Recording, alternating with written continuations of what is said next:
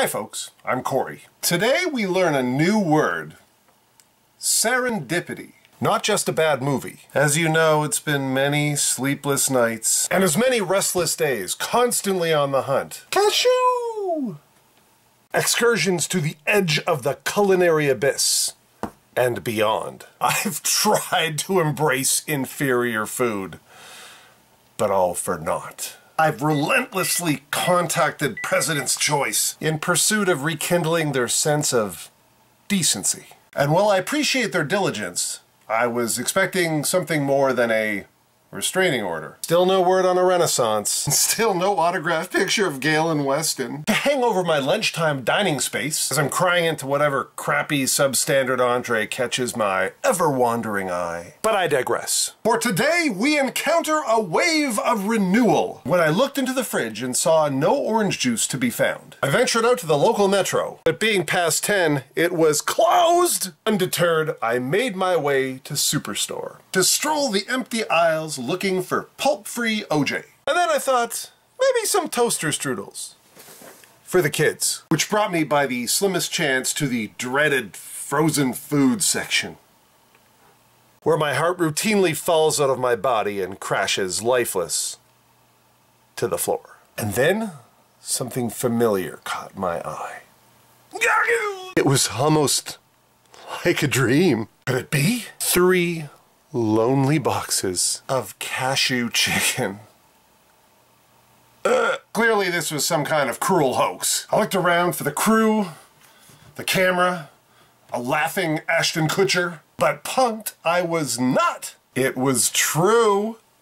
Nice entree. I've missed you so. We have so much catching up to do. But then I thought, why only 3? And like a snowball in a schoolyard, it hit me. They're messing with me. This is the President's Choice team, unable to return my beloved entree full time, but now they've hidden small amounts in various locations, intent on driving me insane. It's almost too simple. But what the heck, I'll take it. Now I have a few bases covered. My retirement meal when the golden years beckon, and of course a last meal if I'm ever charged with a capital offense. But after I seal them in their special vault, what to do in the meantime? Keep on looking, I suppose.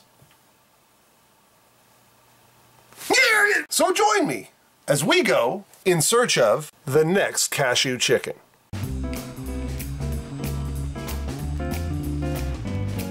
So equally mysterious to this sudden frozen cache of gold, a colleague was kind enough to alert me to the fact that Walmart, the home of the blue smock, sells a frozen entree with the intriguing title, Cashew Chicken.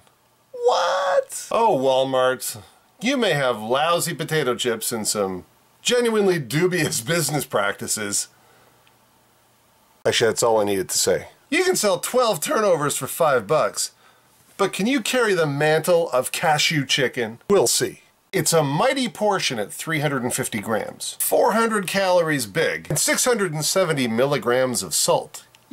But the biggest concern, a shellfish warning on the back of the box.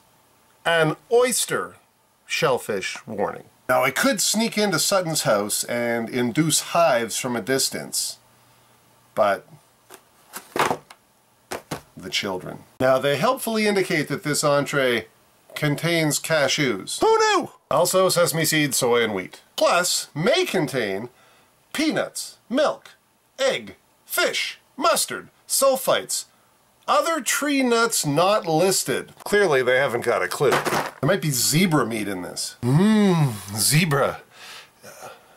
No. But never being one to shrink from a challenge, even one as randomly ingrediented as this, strap me in and let's heat it up. Now I'm really of two minds here because the box looks very similar to the traditional Cashew Chicken, and yet the smell of oyster is killing me. Cool how it says inspired by China, like most other Walmart products. Although the box does say made in Canada from domestic and imported ingredients. Fancy! I'm gonna give them points on presentation here because we've got the rice in a little separate thing here.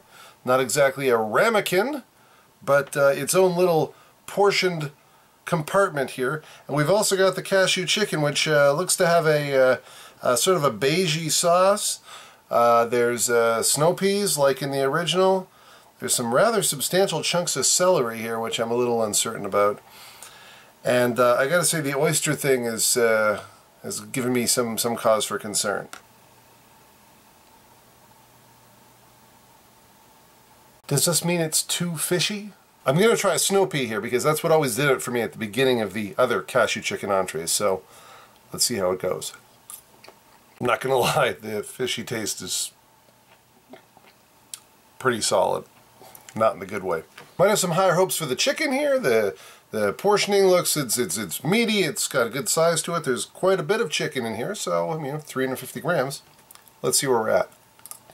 The chicken's moist and tender, and if it wasn't being overwhelmed by the vaguely kind of fishy smell, but really more the smell of, like, I think too much 5-spice powder in this, might actually be more enjoyable. That was... Phew. Let's try a little bit of chicken with a little bit of rice. A little surf and turf. Not really. The rice is okay, reminiscent of the rice I've grown to know and love. Not too flaky, not too spongy and soft and gross. Okay, we're going for a combo fork here. This is going to be snow pea cashew chicken. Wish me luck. I gotta say, my eyes are saying yes, yes, yes, and my palate's saying...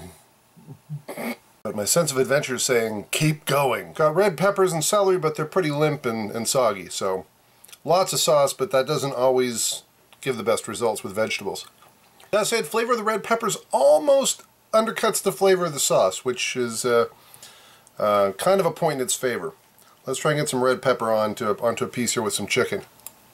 If you like cashews, you'd be in great shape. Of course, if you're allergic to peanuts or tree nuts not otherwise specified, you'd be dead now. Well, I'm kind of torn today. It's been a little bit up, a little bit down. 3 boxes of heaven and a heated tray of purgatory. I'm not gonna lie, I so want to love this. Why, President's Choice? Why? Still, let's not look a gift horse in the mouth here. As much as I'm wanting to love that entree, unless there's a way to temper the sauce and maybe add some soy to it or something, make it probably a little more salty, but kind of overwhelm a little bit of that fishy flavor. I don't think this is quite going to do it. So the next cashew chicken, it's a cashew chicken. It's definitely not the cashew chicken. And it sure ain't the next cashew chicken.